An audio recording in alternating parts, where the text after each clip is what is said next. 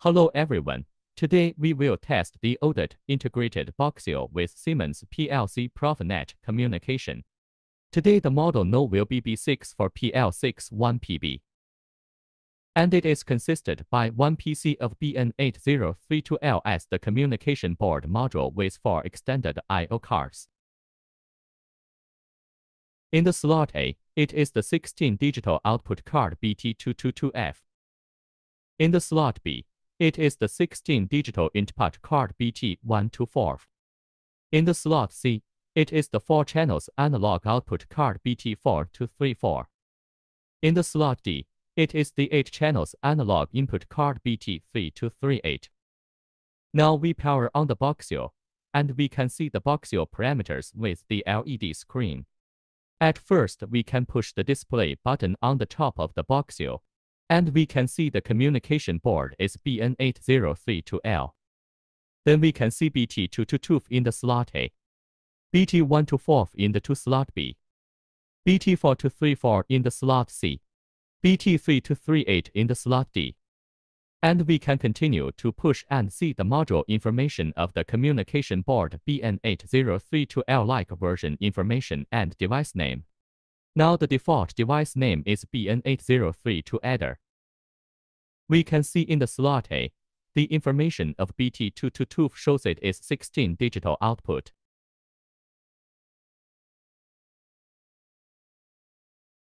The information of BT124F shows it is 16 digital input.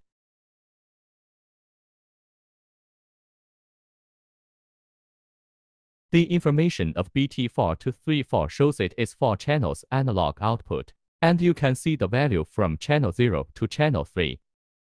The information of BT3238 shows it is 8 channels analog input, and you can see the value of the 8 channels. Now we are back to the initial status of the LED screen. And we will check our Boxio information with the software. Here we can open ODOT IO config software. We connect the Boxio with the network cable and we click search device. And we click search. We can see the module information and we select the module, then click upload. Here we can see the detailed parameters of BN8032L including fault output action, MAC address, IP address, etc.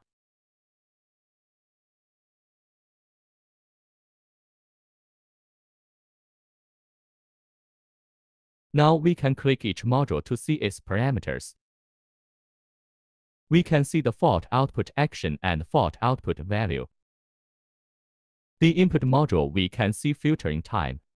BT4234 the analog output we can see the output mode, including 4 to 20 mA output and 0 to 20 mA output. And each channel could select the mode.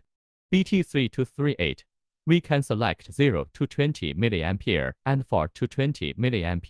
After we finishing the configuration, and we need to click the BN8032L and right-click download params. Then our configured parameters could take effect. Here for BT4234 we have 4 to 20 mA as the default. Now we can click to check the process data, and we can see the process data value. At first we need to click the BN8032 and click online. Then we can see the detailed value of the input and output for each module. Because it is not in communication and value now is all 0 like our analog input and output module.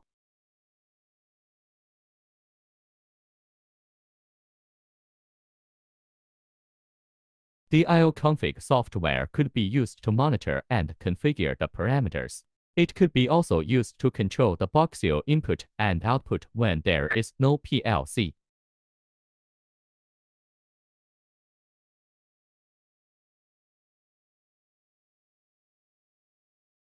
We will display the B64 PL61PB test in Siemens TIA portal. Let us open the TIA portal software at first, and we select the PLC model, and the Siemens PLC model we test today is CPU 1212C DC, DC, DC. Then we click Device Configuration and click the Network view. If we uploaded ODOT GSD file, we can click Other Field Devices, then click Profinet I/O, then ODOT, then Boxio system, and you can see our BN8032L. Here is what we could configure after we uploaded the GSD file. When it is our first time for using Boxio, and we need to click Options, then click Manage Genital Station Description Files GSD, and select the GSD file of BN8032L with its latest version. Then click Install to upload the ODOT GSD file. Now it is updating the hardware information. After the updating, we click the device configuration. Now click the network view, and we delete the old version of GSD file and we replace it with the latest version, and drag the latest GSD file of BN8032L to the network view.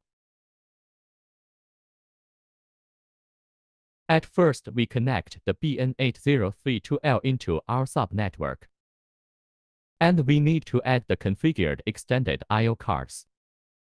In the slot A, it will be our digital output BT222F.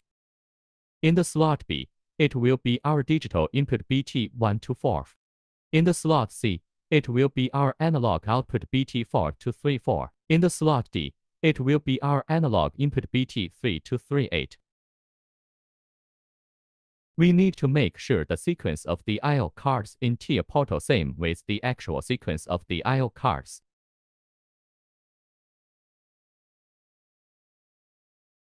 And we click Online Access.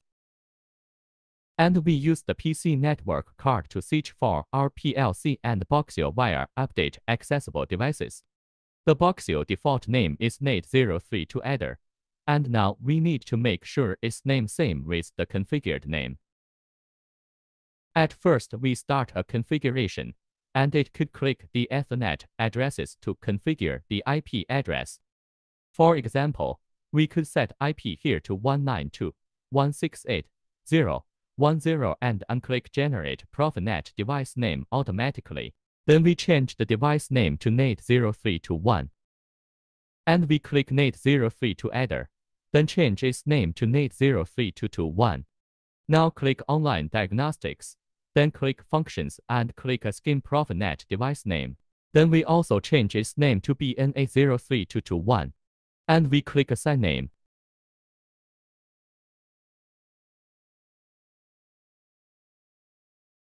After the name is assigned successfully, we can check this notification in the info bar as well. And we close the online access.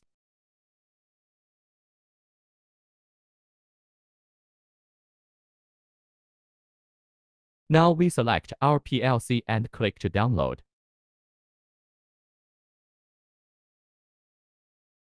And we can select network port of PN, then click the Start Search.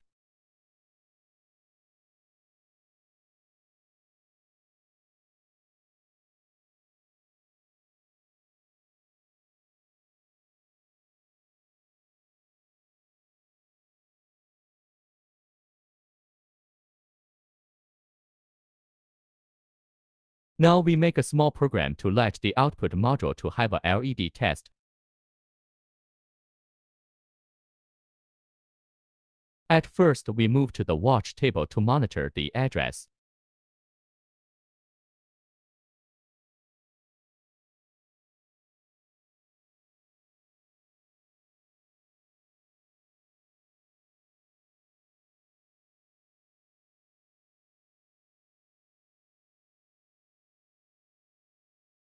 This address could be assigned automatically after we drag the GSD file, and we could also define it by ourselves. We can change the output start address to 2.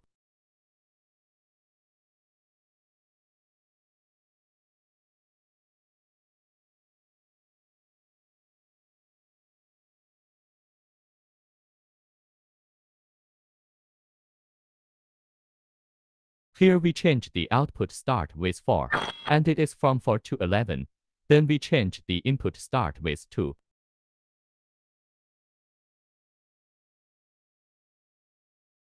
Like our input parameters, we could modify too.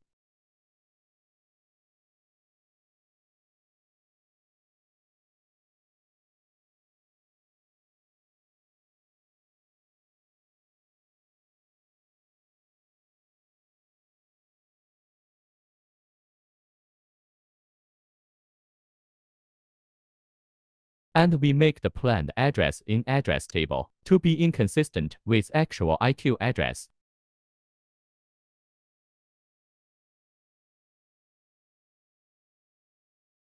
QW2 is our BT222F and IW2 is BT124F. Then it will be our analog input and output. And now we make it inconsistent with each other.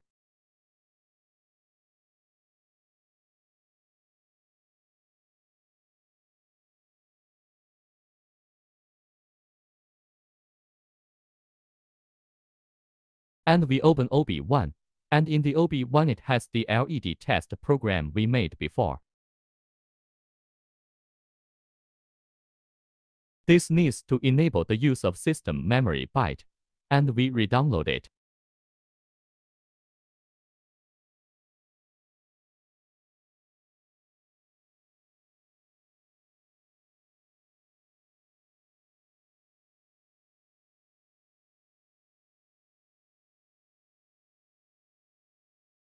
Now we click to change the CPU to run mode.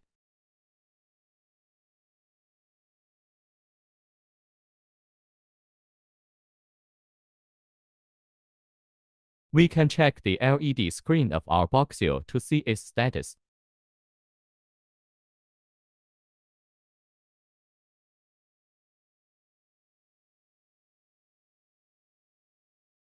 Now we can see our BT222 for its operation of the ring shift left, and it will continue this operation.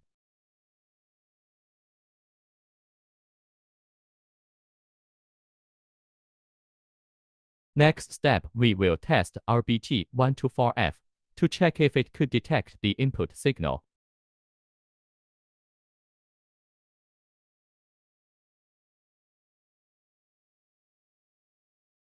The ODOT BT124F supports input of both N and NPN.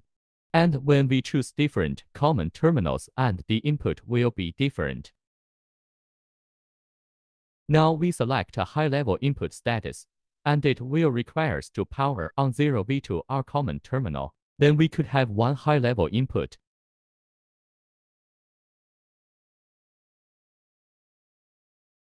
Then we use 24V to lighten our LED screen, and we can see our channel LEDs are all on.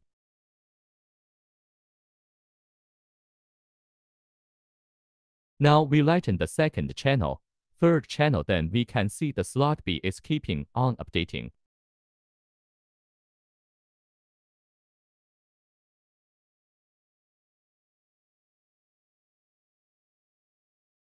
Now we can see the input is valid. The 0 to 7 channels could detect our input signal. And we will test our analog input and output module.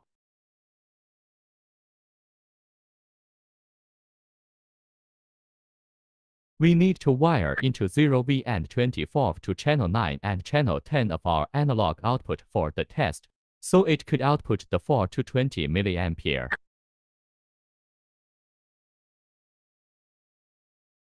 At first, we wire 24V to our channel 9 and then we wire 0V to our channel 10.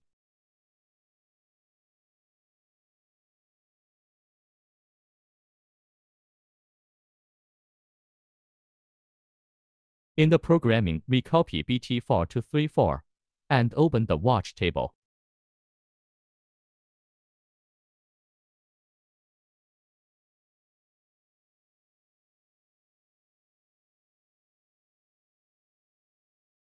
Now we give 27646 to the first channel, and we give the value of the first channel to our BT3238.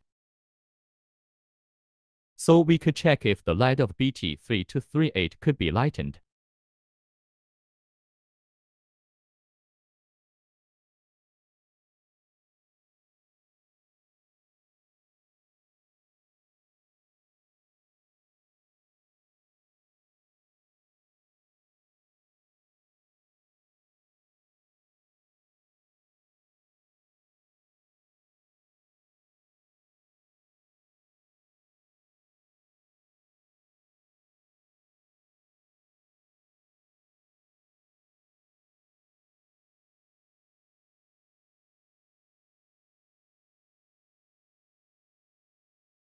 Here we can see BT3238 of the slot D.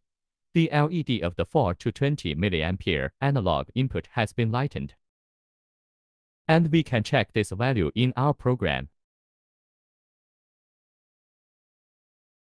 In the program, we can check the value of our IW68is27641.